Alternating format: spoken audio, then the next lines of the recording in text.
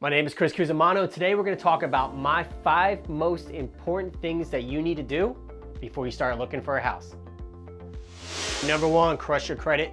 And what do I mean by crushing your credit? I mean getting your credit score as high as possible. And the higher your credit score, that means the lower your interest rate. The lower the interest rate, the less money you're going to pay on the life of the loan.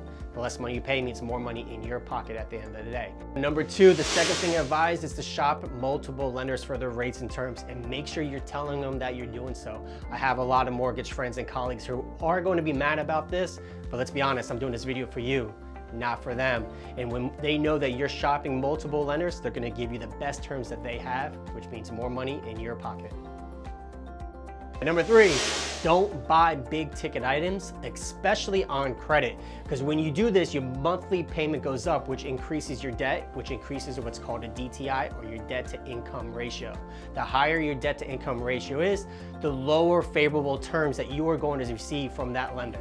And number 4, make sure you budget for what I call phantom costs. I call them phantom costs because you probably weren't expecting them when you were budgeting on your move. These things are things like the appraisal, the inspection, the HOA application.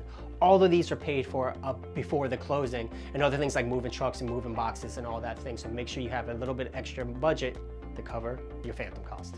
And number 5, see, here at the Jetco Group, we really focus on helping people make great decisions. In order for us to help you make the best decision for you and your family, we have to have as much of the information that we can possibly get.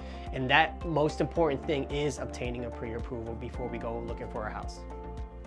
Number 6, and I know we said we're only gonna do 5, but here is a bonus for you. Now, you may own your house already, and you may be considering a new construction home. And if that is the case, make sure you bring someone from our team to the new construction community with you, and that way we can represent you on that purchase. And if you do that, we will sell your current house for a flat fee of $1,500. So before you go out and take a look, make sure you give us a call.